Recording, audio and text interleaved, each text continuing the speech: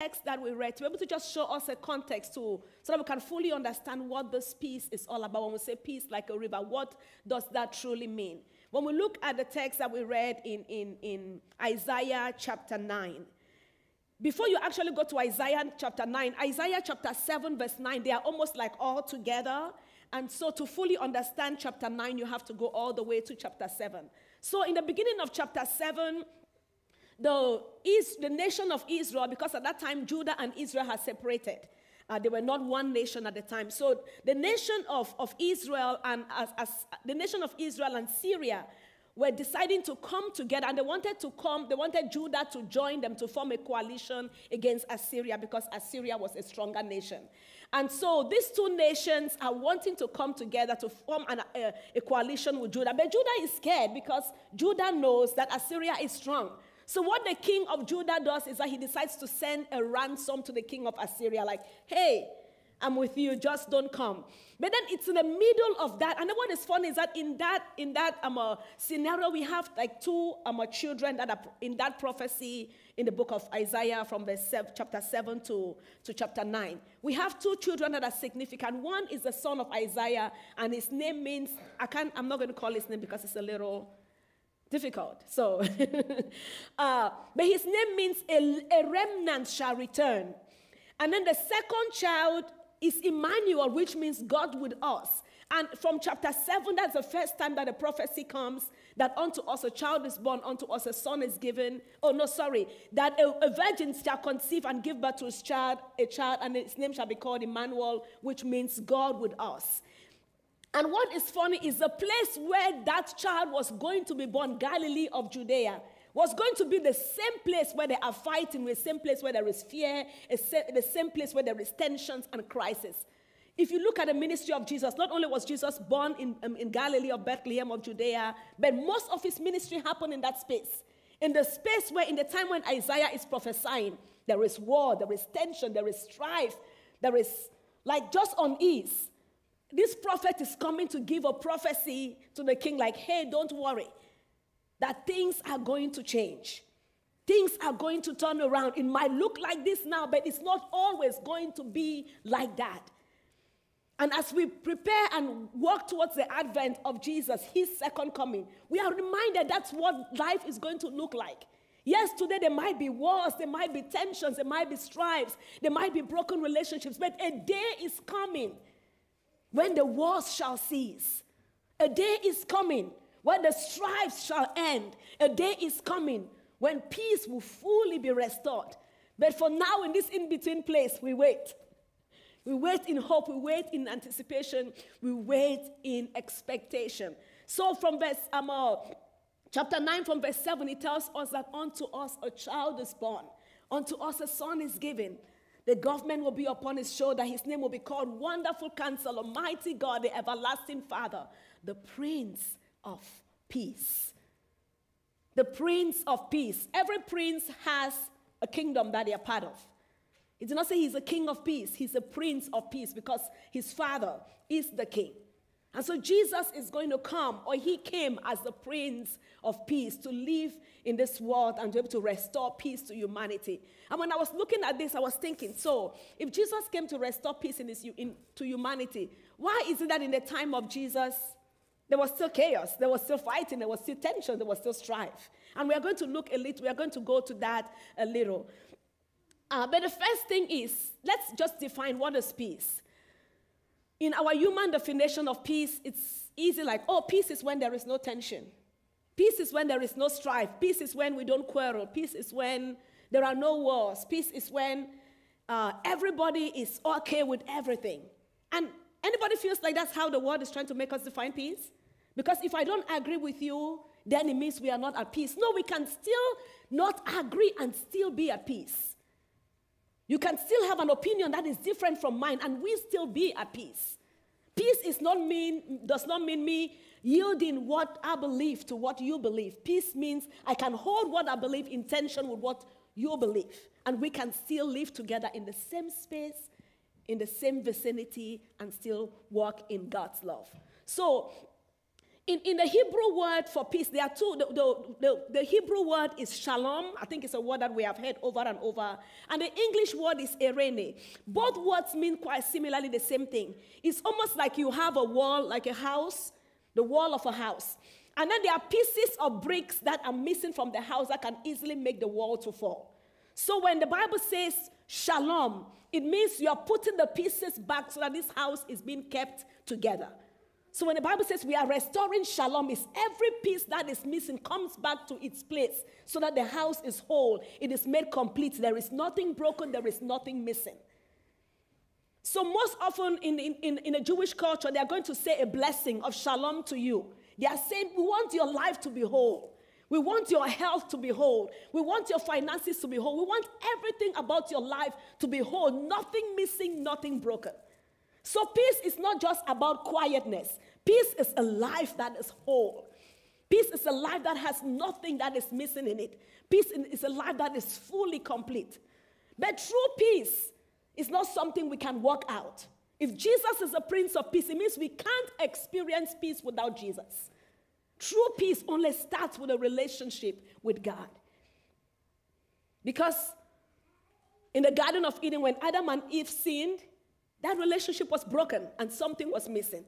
And so for us to come into peace with God, that relationship has to be restored. And that's why Jesus came. He came to restore our relationship with God first. We don't work to get peace with God. We believe in Jesus and accept him into our hearts to come into peace with Jesus. We can't work ourselves to this kind of peace. We might have things go once in a while, but the kind of peace that God gives that can allow you to sleep in the middle of the storm like Jesus did is the kind of peace that only comes when we have a relationship with Jesus. And that comes by us allowing the Prince of Peace to come. And another area where Jesus comes to bring peace, it's not only in our relationship with God, but it's in our relationship with each other. It's to be able to bring broken relationships to be restored, to mend the pieces that are broken in human relationship. Before, the Jews and the Gentiles were enemies. But now Jesus comes and we can call our Jewish brothers and sisters because Jesus came to restore that relationship, making everything whole again. But to me, one of the ones that I really believe that I like the most is that the Prince of Peace comes to restore wholeness with ourselves. Because most often the greatest area of brokenness where things are missing is in our relationship with ourselves. Because when our relationship with ourselves is broken, it impacts every other relationship around us. Where we can start believing in who God says we are and walk in who God says we are because we have experienced the Prince of Peace. But this Prince of Peace also comes to restore wholeness among nations and tribes and tongues. And as I said previously, is that why would Jesus, who is the Prince of Peace, come and we celebrate that he's the Prince of Peace? Why do we still have wars? Why do we still have tensions?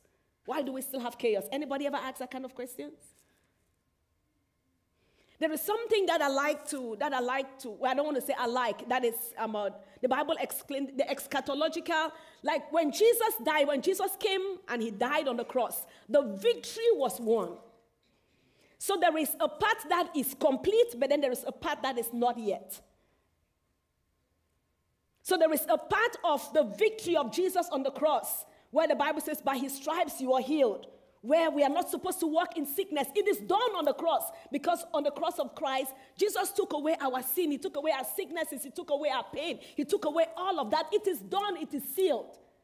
But still, it is not fully complete yet because there is a not yet. The one that happens in the eschatology, that's when we meet Jesus face to face.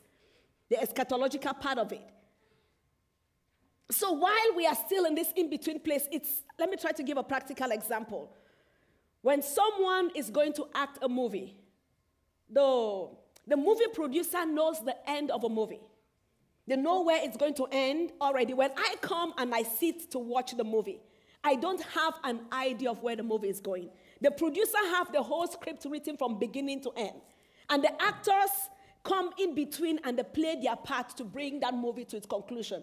I am a spectator watching. When I start, there are times when I'm going to cry because of the emotions. I'm like, oh, what is going to happen? Is the actor going to die? Is this going to happen? The producer is just smiling because there is a finish. There's an end to what the movie looks like. And so when Jesus comes and dies, the deal is done. It is finished. But now we are in this in-between space where we have to live out in partnership with God what is going to fully happen when we meet at the Eschaton, when we meet Jesus face to face. And that's the hope of believers, that we know that this life doesn't end here. There's a day is going to come where there is no more sickness, no more pain, no more tears. So that's the only reason why we are still in pain, because we are still living in this world that is broken. When Jesus died, he did that part, but creation is still waiting. And a lot of brokenness is still existing. A time is going to come when all of this is said and done, when there will be full restoration. So the restoration is not complete yet. So it's important that we understand that. Can I get the next slide, please? So when I talk about peace flowing like a river, is that when we as believers, now that we have Jesus in our hearts, we have this peace in our hearts. The Bible prophesies, Isaiah prophesied, tells us in Isaiah, it says, for thus said the Lord Jehovah, behold, I will extend peace to her like a river, and the glory of the nations like an overflowing stream, and ye shall suck thereof. You shall be born. Okay, I'm not going to read that part because I can't fully see it. It's so tiny, I'm sorry. And I put it there, so.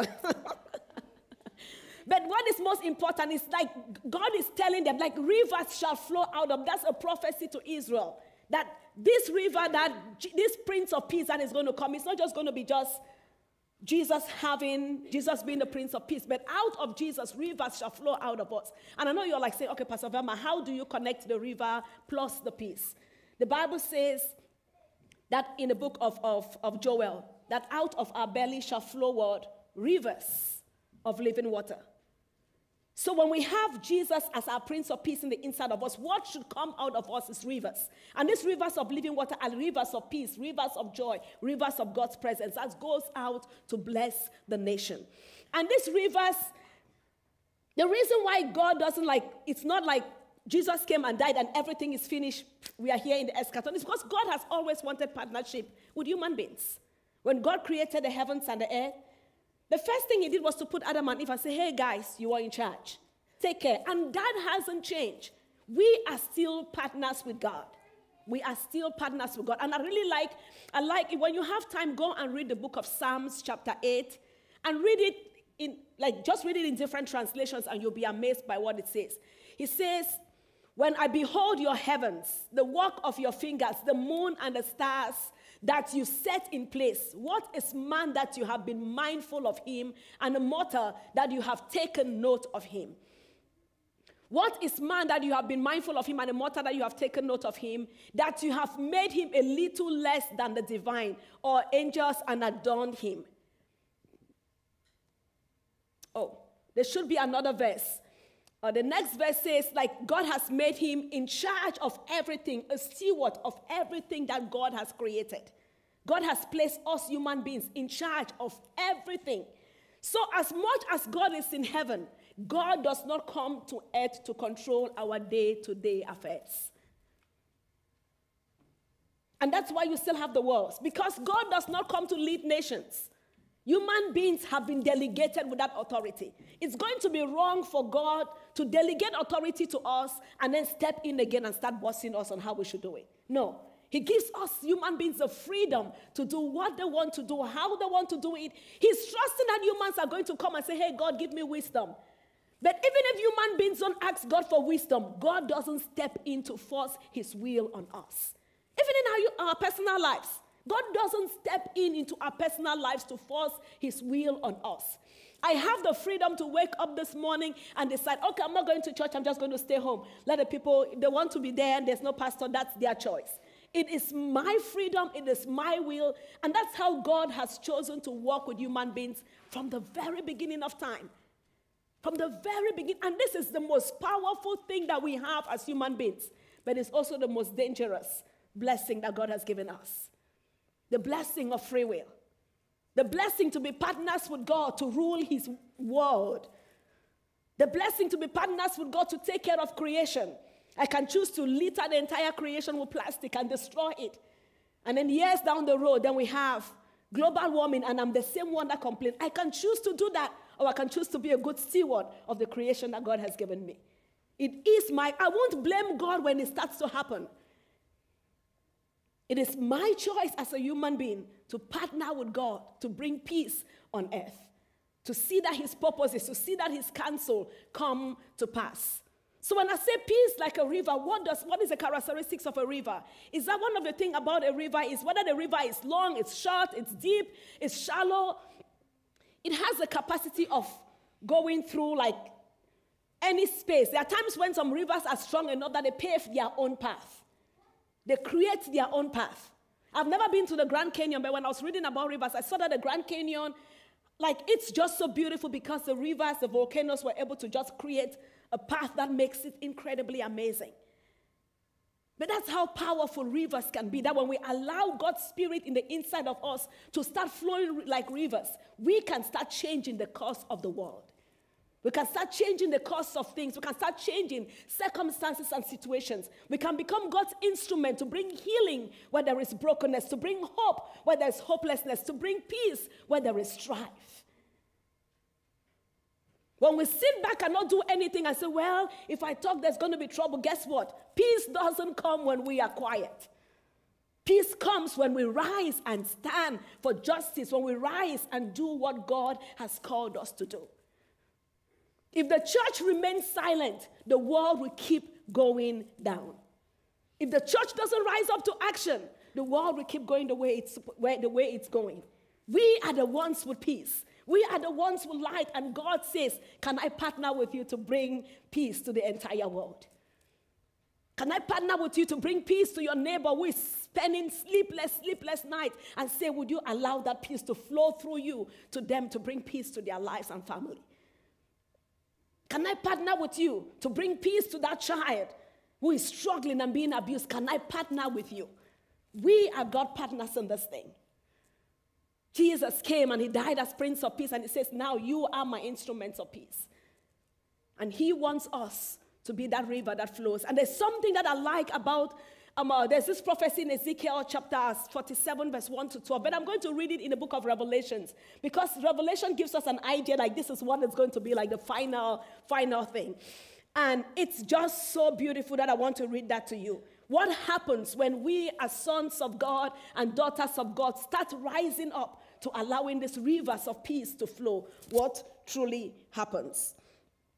The Bible says, then the angel showed me the river of water of life, as clear as crystal, flowing from the throne of God and of the Lamb, down the middle of the great street to the city. On each side of the river stood the tree of life, bearing 12 crops of fruit, yielding its fruit every month. And the leaves of the tree are for the healing of the nations. No longer will there be a curse. So when you look at this text, the prophecy is coming to the book, to John is having this revelation about Jesus who is going to come, about Jesus and the river that is flowing from the temple. I think I'm just going to go ahead and read the one in Ezekiel, because I think that's a lot more better than Revelations. The man brought me into the entrance.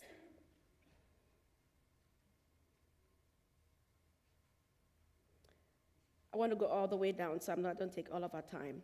Okay, from verse 8. From verse 7. When I arrived there, I saw then he led me back to the bank of the river. And when I arrived there, I saw a great number of trees on each side of the river.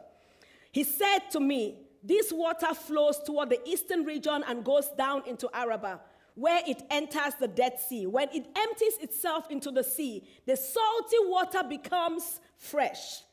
Swarms of living creatures will live wherever the river flows. There will be large numbers of fish because this river flows there and makes the salt water fresh. So where the river flows, everything will live.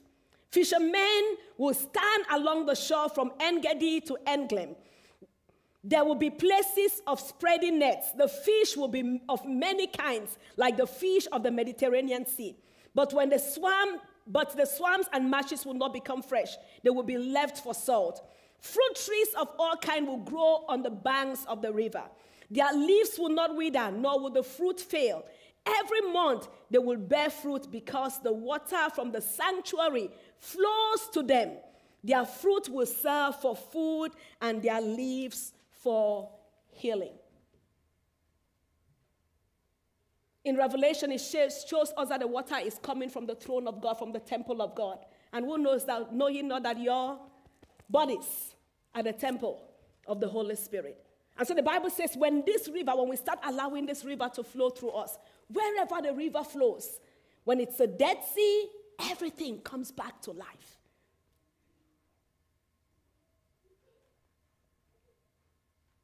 Everything that is dead comes back to life. Fishes start coming of every kind. And that's talking about the souls of men. People start being changed, start being transformed, start being impacted. When we let this river of peace to flow. But the leaves of this tree start becoming healing to the nations. That people who are broken, people who are bound, will start becoming like God's medicine to them. That one conversation with them changes and transforms their lives. I so strongly believe that in this season, as we celebrate Advent, there are many who are going to be in seasons of crisis. But we are God's instruments of peace. And like the songwriter saying in the song, God, make me your instrument of peace. Whether it's trouble, whether it's darkness, whether it's striving, whether it's shame, whether it's bondage, may I be your instrument of peace. Can you bow your heads together with me? And I want you to think and ask the Lord, God, where are you calling me to be an instrument of peace in this season? It might be first peace with yourself or maybe peace with God. It might be time for you to say, hey, God, I need to come back. I've strayed a little. I've been so busy and caught up with my own things and my own life. And it might be time to say, I need peace back with you. There are so many pieces that are broken in my life, and God, I need you to put them back together. It might be peace with a family member, peace with a friend.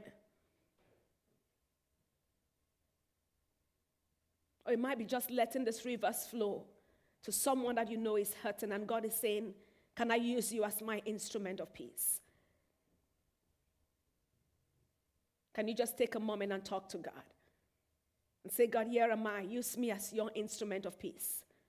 Make me the vessel that can be a blessing to others.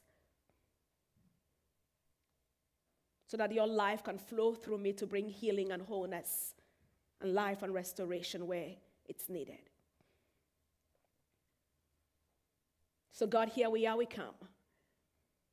We come, Father, knowing that at times we have been instruments of brokenness, instruments to increase the tension and the chaos, that we have not allowed the river of your presence to flow through us as we should.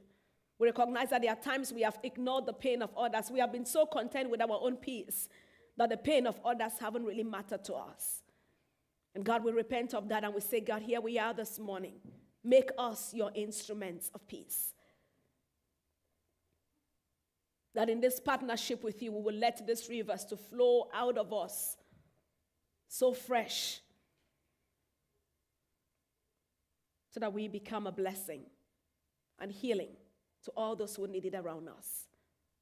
Thank you. In Jesus' name.